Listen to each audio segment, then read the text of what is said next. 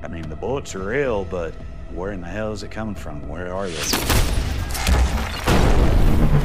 Hearing them whiz by your head, it hiss and a pop, and it's coming at you from all directions. It's just like fighting ghosts.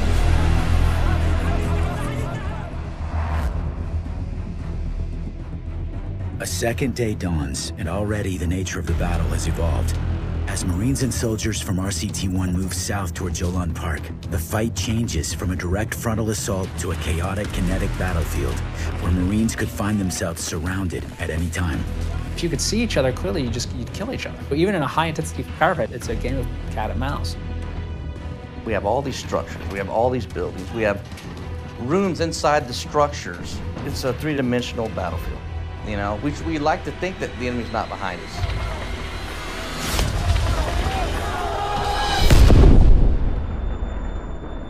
And in the narrow maze-like streets of Fallujah, tanks and armor become vulnerable to ambush. This is their turf. They knew which ways we had to go. They were funneling us in certain directions. Insurgents can wait inside for the tanks to get close and then attack by surprise. There's only one option now, which is to send in Marines to clear that house out room by room and fight it out room by room, which is exactly what the insurgents wanted.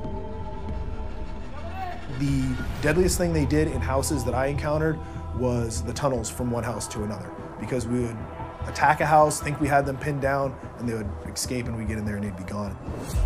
Within these deadly buildings, full of death traps, an even darker discovery was made. We open the door, it's damp, and there's jerry-rigged cages, hooks from the ceilings, Al-Qaeda flags kind of in the corner. This looks like one of the setups we've seen in these beheading videos.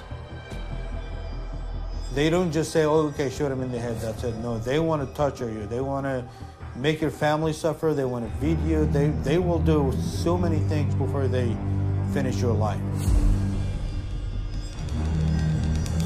It's probably the closest thing to hell that you'll ever see.